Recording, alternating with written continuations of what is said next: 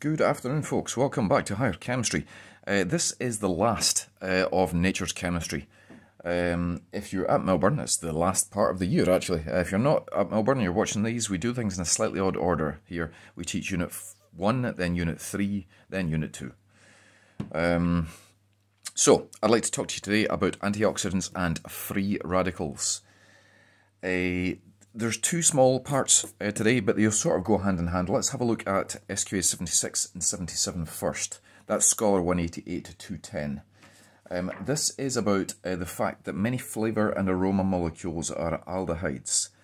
And lots of interesting flavours can be disrupted by oxygen. What's that got to do with my lemon here? Well, basically oxidation of food, and especially edible oils, tends to give food what's called a rancid flavour. And if you can stop that oxidation happening, then you can preserve the food for longer. And that's the basis of things called antioxidants. So antioxidants are molecules that stop the food getting organised. Sorry, let me try that again. Antioxidants are molecules which stop the food getting oxidised, because they themselves tend to get oxidised first. And of course, I'm sure you'll know what the antioxidant in the lemon juice is. It's vitamin C. You may even have been involved or be involved in that in the future with an assignment, once we get assignments back after this year. So, antioxidants, basically oxidation of food is a bad thing. So oxidation of flavour molecules is bad, and it makes the food go what is called rancid.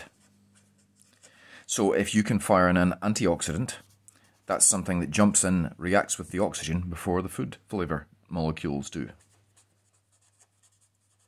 So the antioxidant gets oxidised first.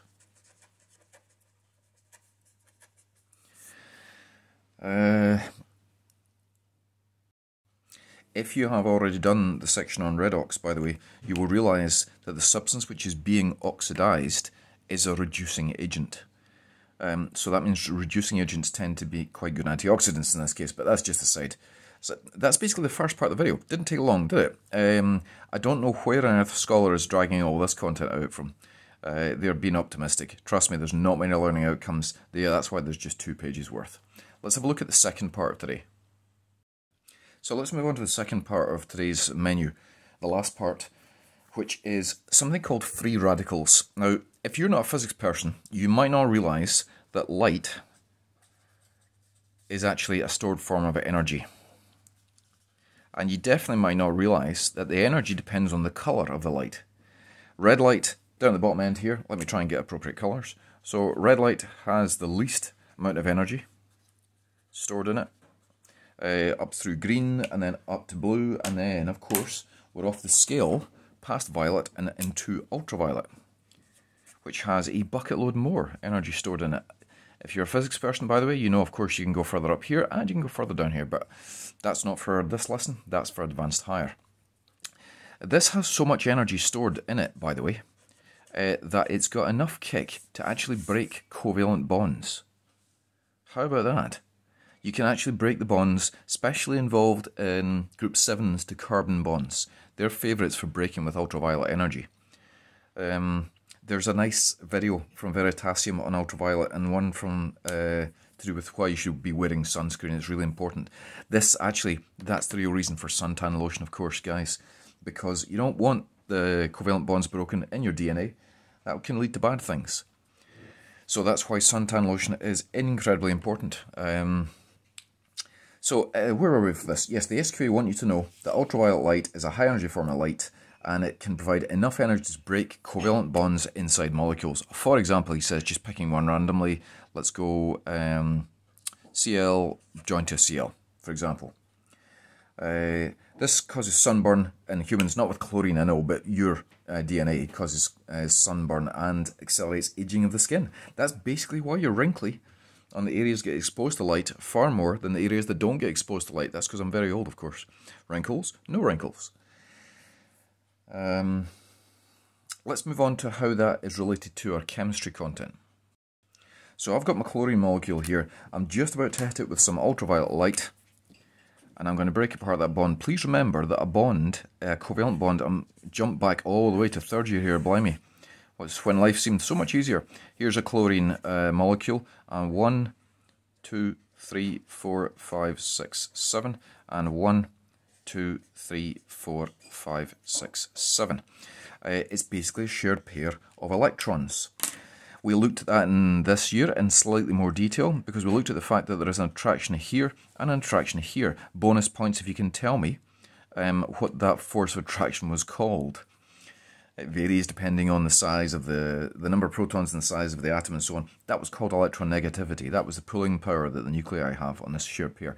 Anyway, I'm raving because what we're going to do now is we're going to break this bond in a way that's never been done in chemistry before. We're actually going to hit it with enough energy to smash the bond apart.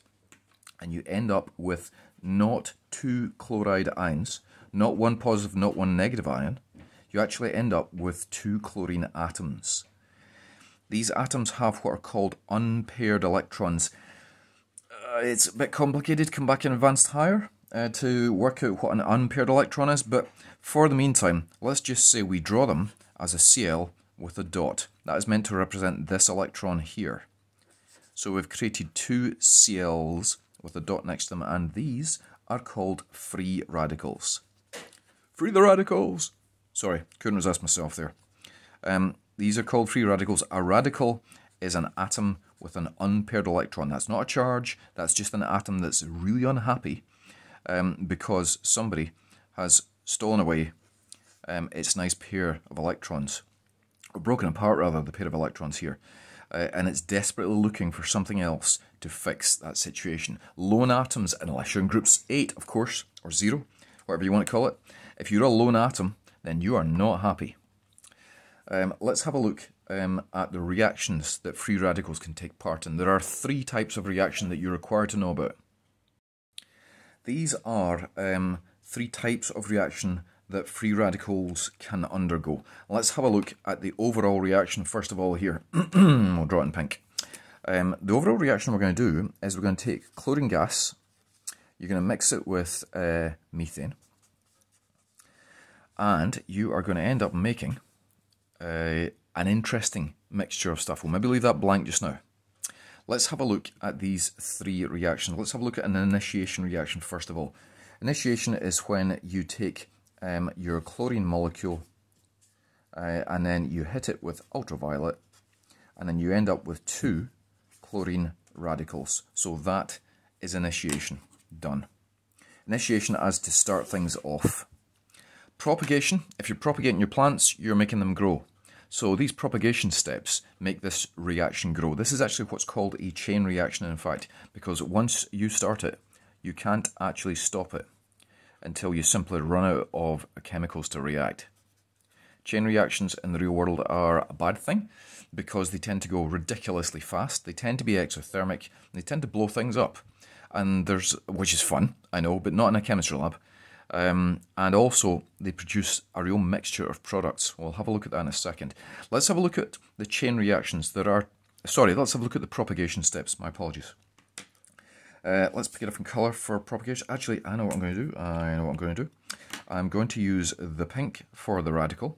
So along comes a chlorine radical, one of the ones we've just created. And it's in a really bad mood, as I said earlier on. It's looking for something to solve this unpaired electron problem. So here's a methane molecule, minding its own business. Remember that, remember this is a pair of electrons. So this is a single electron. There's 2 electrons involved in this bond. Basically the chlorine comes along and mugs this bond and steals the hydrogen and one of the electrons. So you end up making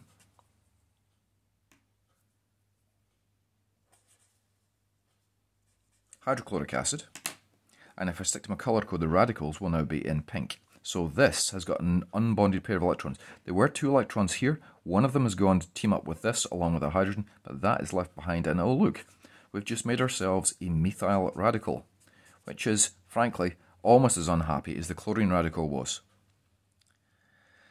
So this here is propagation reaction A. Let's have a look at what happens next. So we'll draw a wee line under here. And if I space it out, if I organise things slightly better, this is what you've just created. So this runs around looking for something to bash into and to solve its unpaired electron problem. And it comes across unsplit molecules of chlorine. So here's a chlorine molecule, again, which wasn't split initially by the ultraviolet, minding its own business. Remember, there's a pair of electrons in here. This mugs the chlorine molecule. It steals this chlorine and one of its electrons. So you end up making, if I get the code right here, the non-radical molecules were in orange. So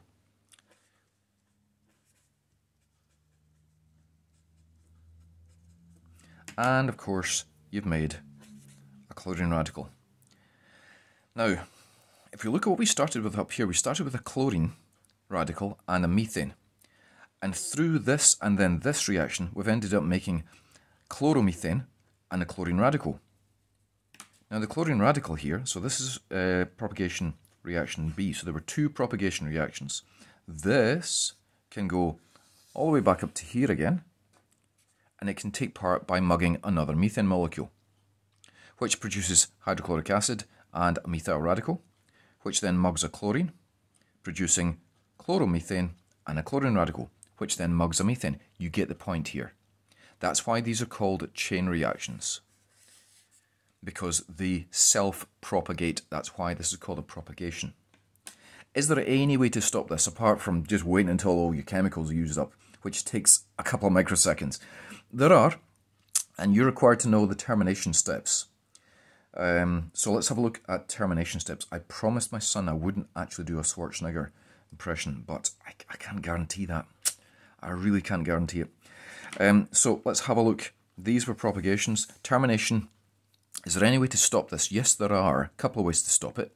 You can take, if you're lucky, a methyl radical. Just realised I've blown my colour scheme here. Sorry. We'll bump into another methyl radical. And they will make, I don't know if you could predict what they could make. That's going to team up with that. Oh, look, you managed to make a molecule of this. So I actually made ethane.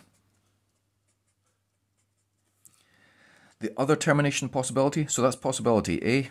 The other termination possibility is B. And what you could have is you could have a methyl radical. Want to guess what it could bump into to make everything happy without producing anything wild and unreactive? It could bump into a chlorine radical. And you would just make chloromethane.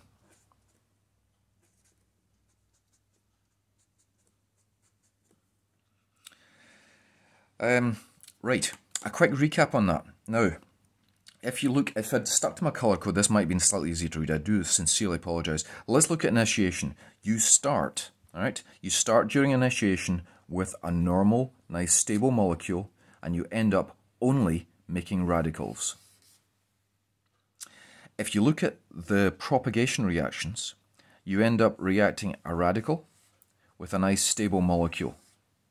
And you end up making a nice stable molecule and a radical again. So there's one of each and one of each.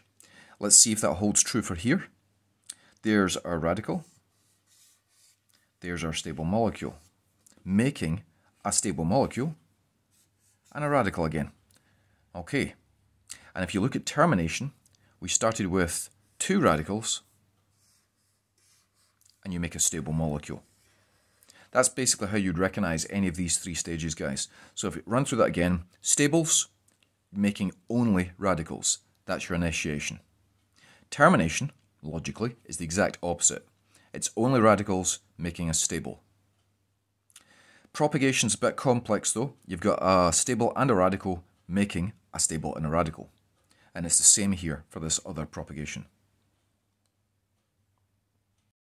Lastly, let's have a look at what free radical scavengers are, although that would make an excellent band name, wouldn't it? Well, please welcome to the stage the free radical scavengers.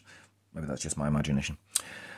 Free radical scavengers are substances added to food which, just like the antioxidants, Their job is to get hit by the radicals before the radicals can destroy the rest of the flavours in your food molecules. Also, you find them not just in food, you find them in plastics, cosmetics, lots of stuff where you might get ultraviolet damage. So if you've got the possibility of ultraviolet damage, that's why many crisp packets are mirrored, by the way. That's to keep the ultraviolet out. So if you've got the possibility of ultraviolet damage, you can add a free radical scavenger to your product, and it will get hit by the free radicals before the main molecules in your product do.